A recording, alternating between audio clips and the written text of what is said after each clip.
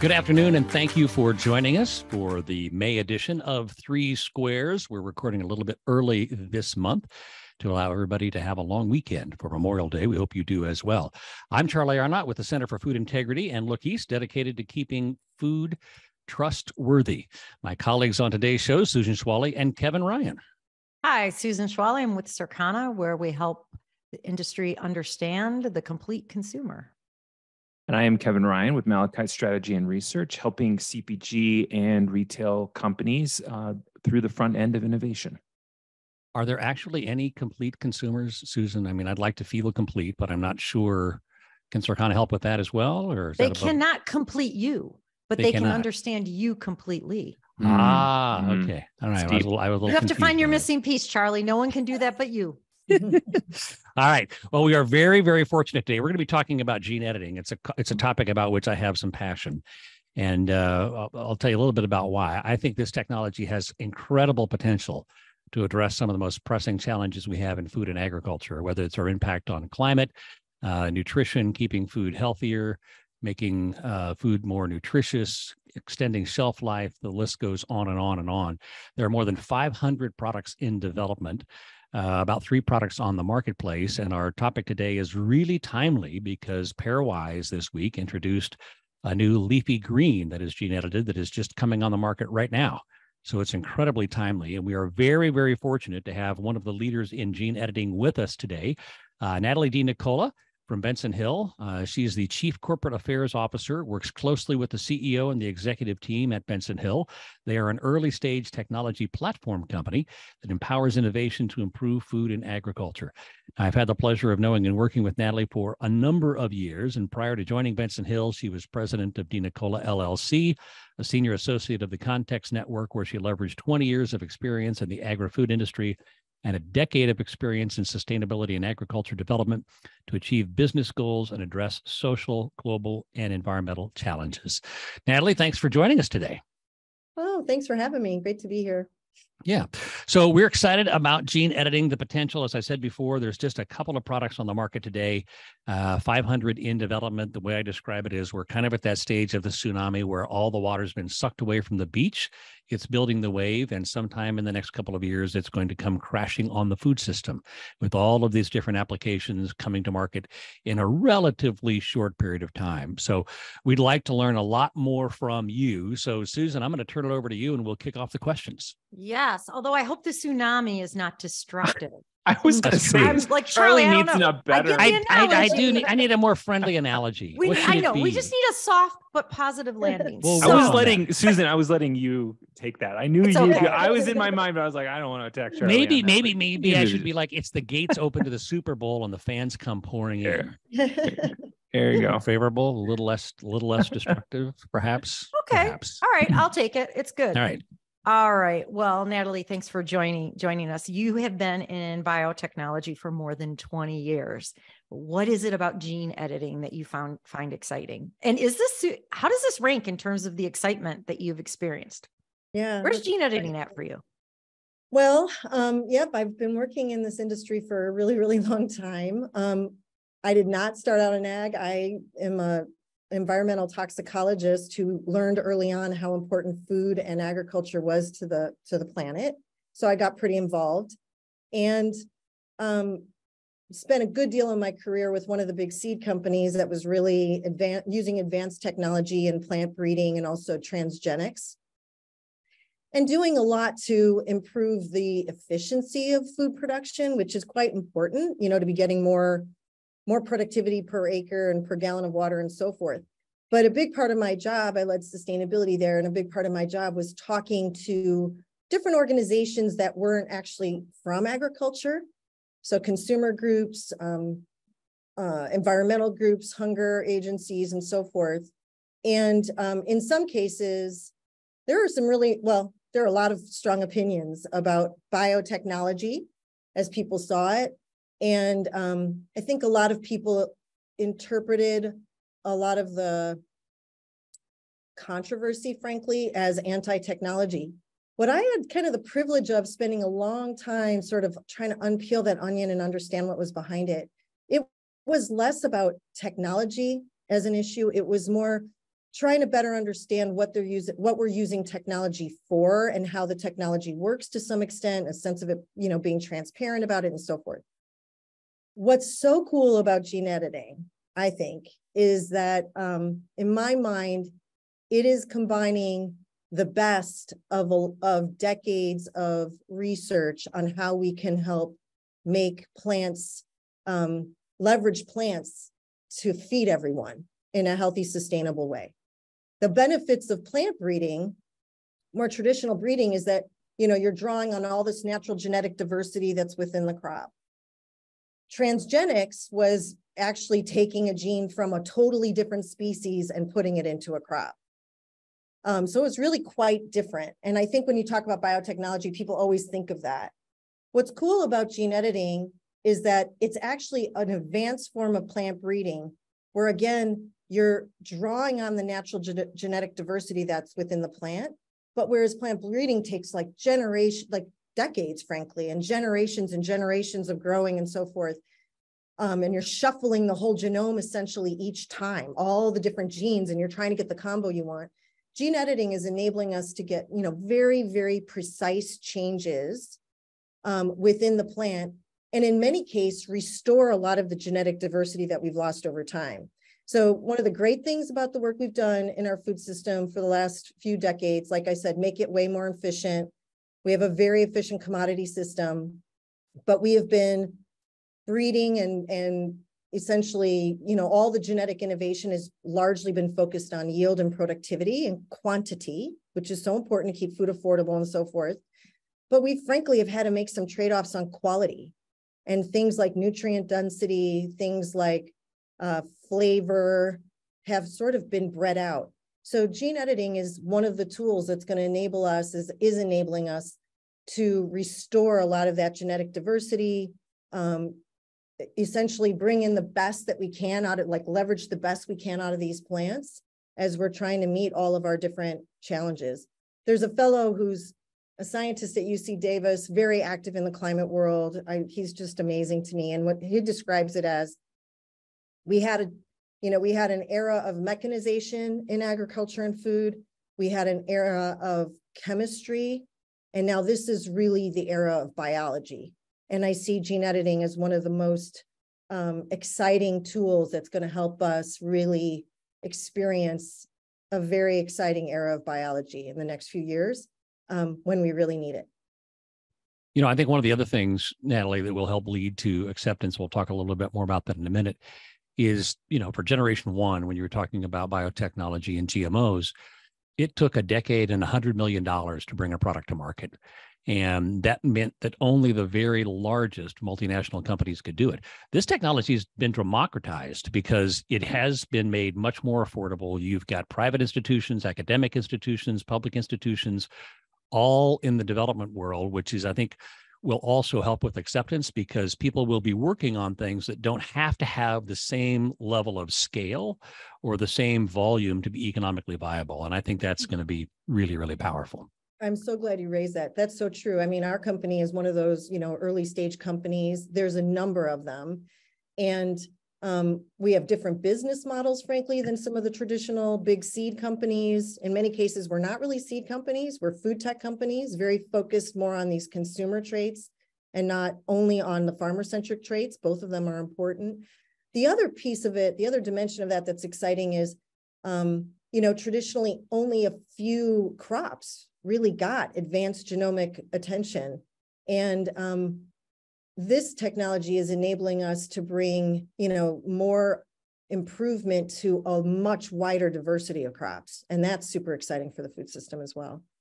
Yeah, Natalie, so you mentioned that about the model that you use. So, I know Benson Hill, from the little amount that I've read about it, that it's a closed loop model. Can you talk a little bit more about why that's important to farmers or for the end, food manufacturer, for the food companies? Sure.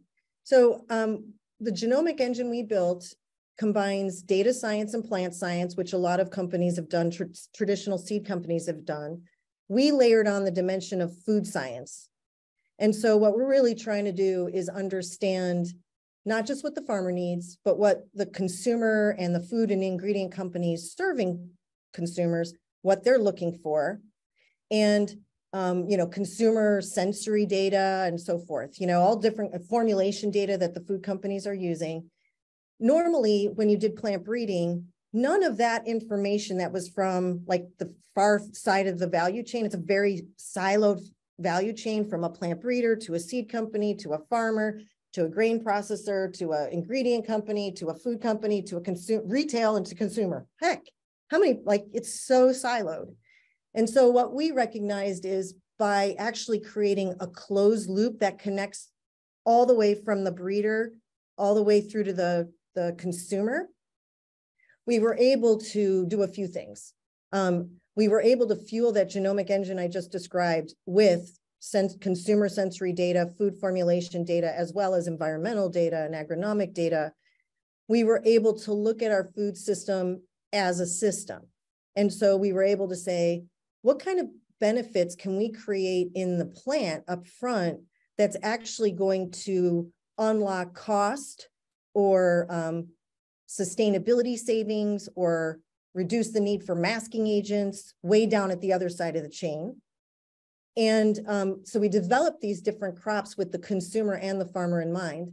Then we recognized as well, manufacturing, like bringing that tech forward into the ingredients that the actual food companies buy, is the way that we're really able to get the whole market going and bring this sort of different kind of thinking around what food innovation looks like. It's really exciting for the farmer because, farmers are a very essential partner to us in the system. They're not our customers. So our goal isn't like, we're just trying to sell them seed. We're actually partnering with them. They grow the seed we have, and we buy their harvest back at a premium. And then we manufacture that into ingredients that we sell. And part of what this enables the grower to do is to participate in that value add beyond the farm gate that frankly, they haven't really been able to experience before. So it just, we're finding we're creating a lot more efficiency in the system. We're identifying new opportunities to create value within the system. We're sharing more of the value across the system. And on top of it, it's enabling much more traceability of food all the way back to the farm, which is something we see consumers interested in. That's very cool. Very cool. Okay, this is kind of a two-parter. So the Benson Hill technology can be applied in a number of ways. I had the pleasure of touring and learning a little bit about it. So with more than 500 applications, what's the most exciting next application for Benson Hill? And then stepping back from Benson Hill, what do you think are some of the most interesting applications being developed that will bring direct benefits to consumers? Sure. So one of the things we have on the market right now that was through traditional breeding or predictive breeding, not through gene editing at this point, but we're improving upon it using gene editing, is just enhancing the protein level within the soybean. So we recognize, we focus a lot on protein. Soy and yellow pea are really essential crops. As we've been breeding soybeans for yield, we've actually been decreasing the protein levels as an industry. So we have been increasing the protein level. And what that allows us to do, going back to like unlocking value in the system, a lot of markets that use soy protein, whether that's, we think of things like, alternative meat, but actually soy is in all kinds of food products, bakery and all kinds, Taco Bell taco, all kinds of things. Or different industries like aquaculture, which is they're trying to use more soy, so they're not actually having to feed fish, to be more sustainable. One of the things we can do when we increase soy expression in the plant itself is we can skip a concentration processing step they need to do right now. So right now they take soybeans, commodity soybeans, you crush them, and then you have to go through this very water and energy intensive processing step in order to get the level of protein that food companies need in order to make different ingredients, or aquaculture companies need to feed fish. When you start with higher protein in the plant itself, you can disintermediate that step completely and see like 50 to 90% reduction in carbon dioxide equivalent, like a 70% reduction in water. You save money. It's pretty exciting. And we've partnered with, some of our customers like Kellogg's, for instance, some big aquaculture customers. Our products right now, some folks want a non-GMO kind of approach in Europe, and we're trying to provide that through some of these traditional techniques. but gene editing is part of our pipeline as well to keep drastically improving the protein content, as well as reducing some of these like anti-nutrients that cause like digestibility problems for the fish. So we have kind of these two different engines going. And I think these gene edited versions will be able to use on a lot more acres and for a lot of different markets. Excellent. And then outside of Benson Hill, what gets you excited among that list of 500? Yeah, right. Well, this whole flavor space, I think, is pretty amazing. And I'm glad you mentioned Pairwise. I was going to mention them because it's super exciting what they've done with the mustard green, basically knocking out the bitter, the bitter profile. I feel like we're just sort of tapping into what's possible on this flavor side. There's so many different crops that have really great nutrient tolerance, really great resiliency in things, but we haven't been using them very much because of things like, flavor problems. One of the ones we're focused on, of course, is yellow pea, as I mentioned. And what I think is really cool about that is right now, this commodity system's been great but it's largely been designed to feed animals. And yet it's the same, choices that the food companies have to work from.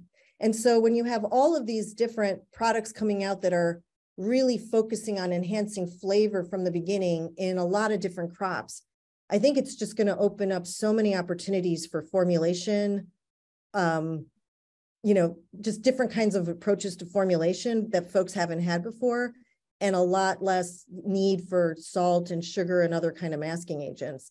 I remember when I was consulting that I mentioned to you, one of the people in that you mentioned in the bio, one of the big food companies had someone he's basically like, hey, I've got to come up with like more healthy and sustainable snacks. And I've like tweaked the formulation and improved the packaging all I can. I need better ingredients. And that's what I'm really excited to see is going to be coming. That's very cool. Can't wait for that to happen. That is super cool. So speaking of the consumer, because that's the area that I've focused my career on, is understanding consumer behaviors and needs. First of all, because I understand the complete consumer, I know Charlie really wants you to make a better kale so that it will be palatable. He absolutely does. And Kevin also wants an improvement on kale so you don't have to massage it. Yeah, in order to be edible. I personally would like you to put the flavor back in strawberries and tomatoes. So let me know when that's coming. But in all seriousness, we know that there's a lot of confusion about GMO, acceptance, not acceptance. Now we have gene editing. Now we have culture-based meat. Like, how do you break through? Like, how do you help the consumer, I guess, maybe understand and accept this technology? Yeah, it's such a great question. My perception of it is, as I look at consumers today, and especially sort of the younger generation, I think there's just like way more recognition that we're under so much stress in so many ways on our planet, and the food system's no different, and we need tools and technology to do it better. So I think there's just an increasing sensitivity around climate change and those sorts of things, way more connection to, what you eat and your health. I think the inflationary pressures going on, there's just a sense, more awareness, I think, of the pressures on the food system, and a bit more openness around, okay, I got technology in all these different parts of my life. Why shouldn't it be part of how we're going to make food, how we're going to feed all these people and do it in a sustainable way? What is critical is that we really lean into and try to understand what transparency and choice look like and embrace that as an industry.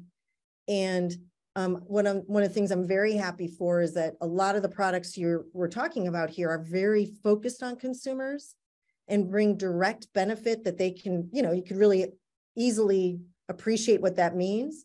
If you have a technology that's benefiting a farmer, I would definitely argue that it brings benefit to a consumer, but it's not quite as easy to to kind of make all those connections. And I think as we see more and more products come out that make this real, they see the benefit of those products, and that we're willing to really be part of a conversation about the benefits, the trade-offs, why we did it this way, what that looks like. I'm really grateful to Charlie and his team at CFI that have done a lot of work to really bring the industry together. And by industry, I mean everyone, academics, environmental groups, consumer groups, as well as, manufacturers and so forth across the value chain, to really think through, okay, what are the different ways that we can be transparent about what we're doing? What are the kinds of questions consumers have? What are the ways we can get that information out there? How can we have the kind of dialogue that's necessary? I think that's going to be really critical for us to keep doing as an industry. Great. And Natalie, All right, we got time for one more question, then we're going to go to the quiz. Kevin? Yeah. So, I mean, I work with a lot of companies, CPG companies, and looking at innovation. And so I'm glad that you brought up the idea of like the high protein pea, and then like that conversation you had with the developer that said they need more and better ingredients. Can you give us some examples of other stuff that you're excited about that's coming that, that may be used for food manufacturing using this technology? Well, I'll give you an example of someone involved in it, which is ADM. Yeah. So we entered into this large partnership with ADM, one of the largest human food protein, manufacturers in the world, carrying these high protein soybeans I talked about. The way they talk about it, which we're, and they have so much expertise in ingredient formulation and so forth, and they see this as sort of a new frontier of ingredient innovation for the whole industry. Yeah. You have a lot of the food companies and others, they're looking to innovate and figure out how they can bring, new and better products to the consumer. And so when we're able to kind of expand the toolbox through different kinds of ingredients, that's opening new doors for them.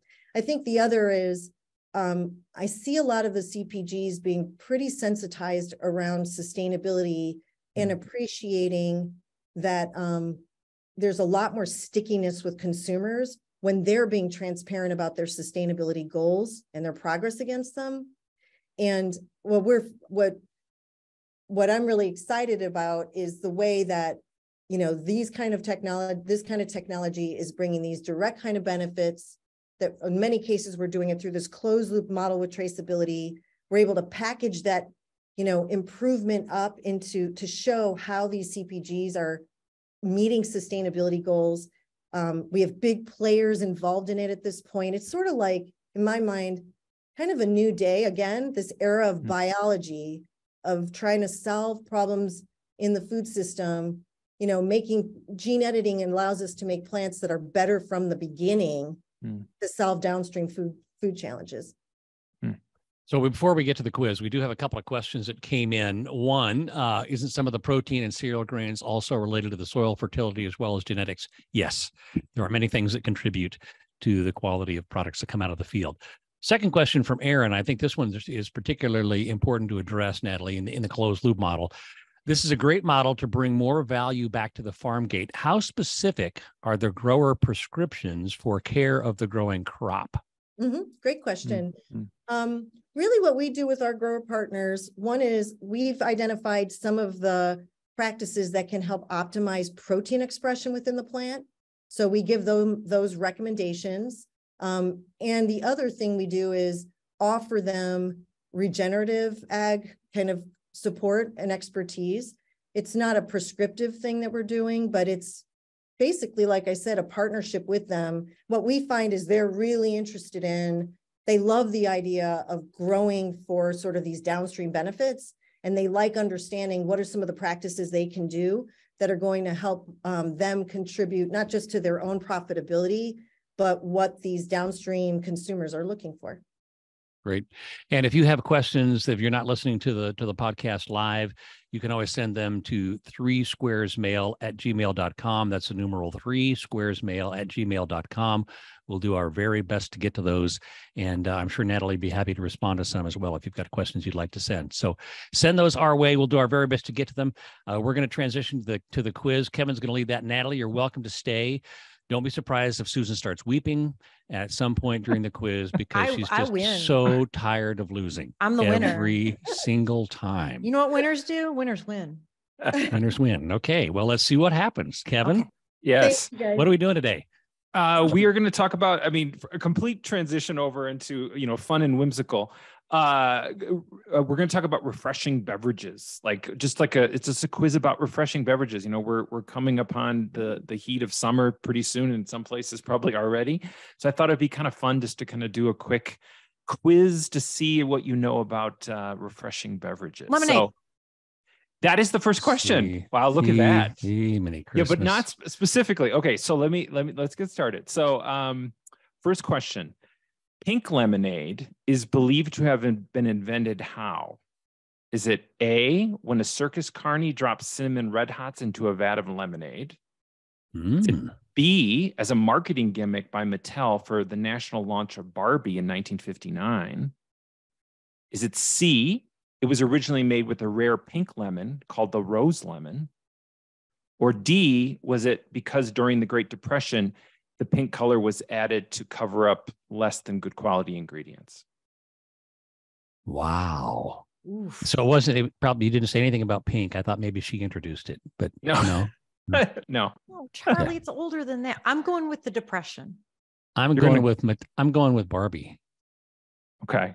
Natalie? Natalie, I don't know if you want to come in. I was going with the Depression too. You are all incorrect. It is a circus carny dropped cinnamon red hots into a vat of lemonade. No. Yes. I thought for sure you made that up. So lame. There's two potential stories, and they're both involving the circus. One is the cinnamon red hot, which is great because it's like, okay, that's fine. The other one is that somebody wrote, used the same liquid to make the lemonade as they had washed red trousers in. So that's the other story. Ew. But that's the two accepted stories, but they're both involved the circus. So I'm still winning. Okay, next question. Two people on the webinar have adolescent boys. When I was an adolescent boy, I used to think that working on the Midway at the carnival or the state fair would be the best job ever. Yeah. Right. That would have been so cool. Yeah. I think the carnival was kind of cool when you're. Yeah. When My you're son a kid. thinks being a YouTuber and owning a Lambo by age 20. Right. Yeah. Well, there you go. Different dreams. Number two. After Niels Bohr won the Nobel Prize for discovering the structure of the atom, which I'm sure we all know, what other beverage-related prize did he receive?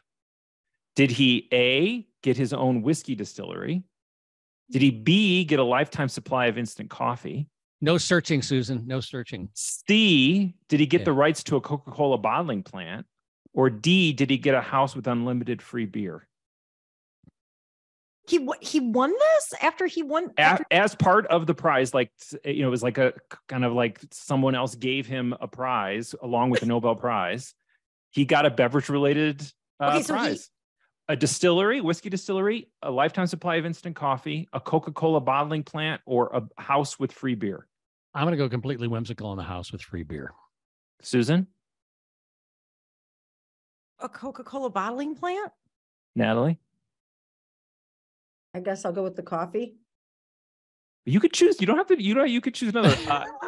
Actually, Charlie is correct. It is a house with unlimited free beer. Not only that, but because he was Danish, it's the Danish beer giant Carlsberg.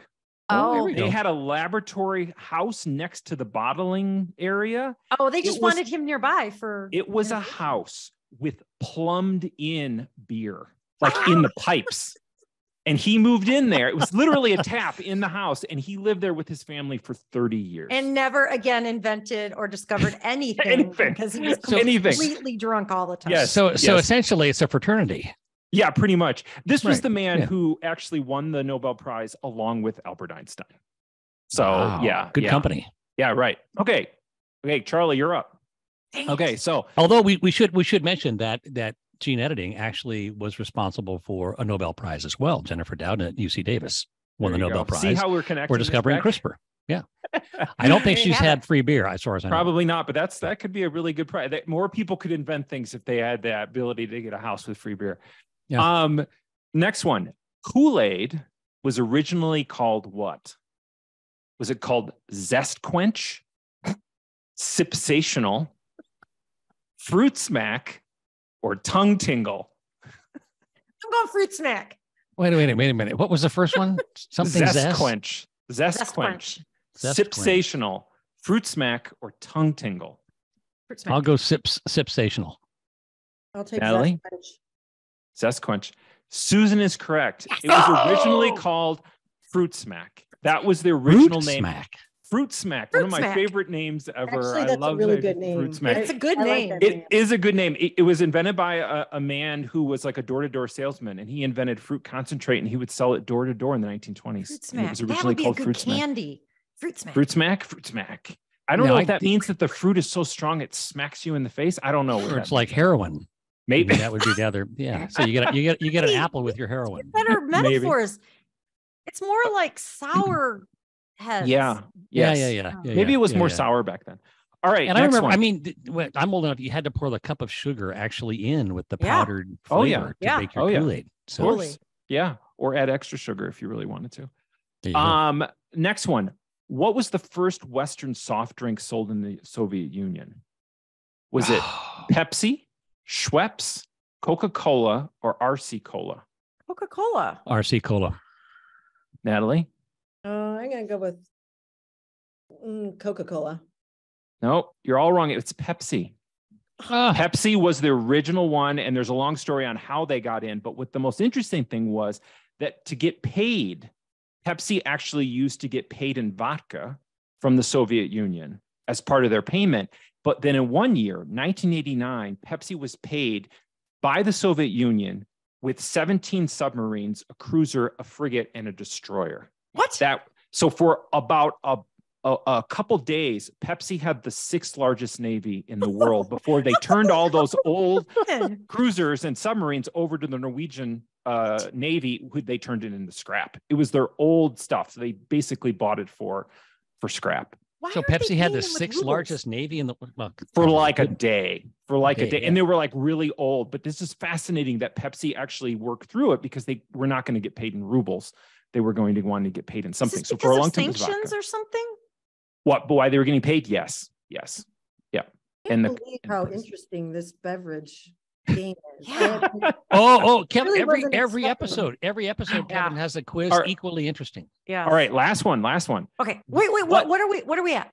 You're 1 tied. to 1. 1-1. Tiebreaker. What wedding related term has to do with beverages? Is it nuptials, honeymoon, eloping, or corsage? Honeymoon. Charlie says honeymoon. Susan? I was going to say honeymoon. That's fine. You can. You can. What is it again? Nuptial? Nuptials, honeymoon, elope, or corsage?